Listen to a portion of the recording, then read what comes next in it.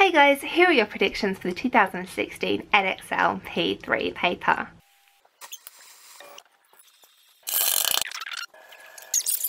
So the first thing I have to tell you is that I am not an examiner. I do not know any insider secrets. I have not seen the paper. I do not know what is definitely going to come up.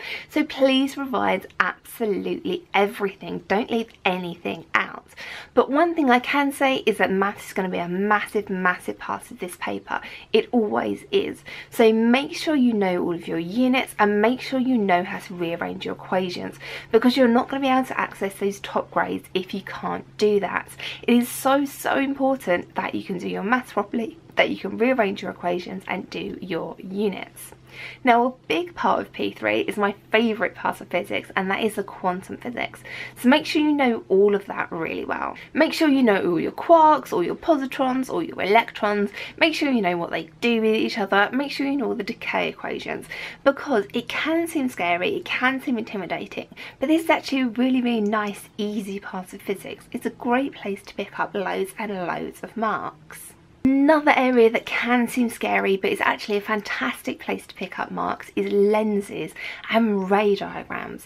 Now, ray diagrams seem so hard when you first come across them, but if you just follow a few simple rules, you can draw any ray diagram, and this is a fantastic, easy, great way to pick up marks. So make sure you can do all of your ray diagrams really well.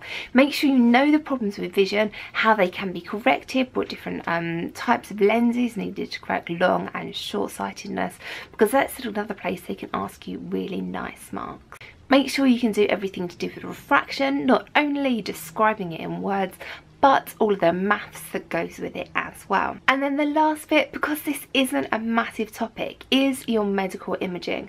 So we need to be thinking about x-rays and ultrasounds, maybe comparing the two of them, maybe comparing it with a CT scan, because this is an area they could ask a really nice big 6-mark question. There's not a lot of maths they can ask in this bit, but there is a lot of wordy stuff they can ask. So if I was going to pick something for the 6-mark question, this is the area that I would pick: medical physics.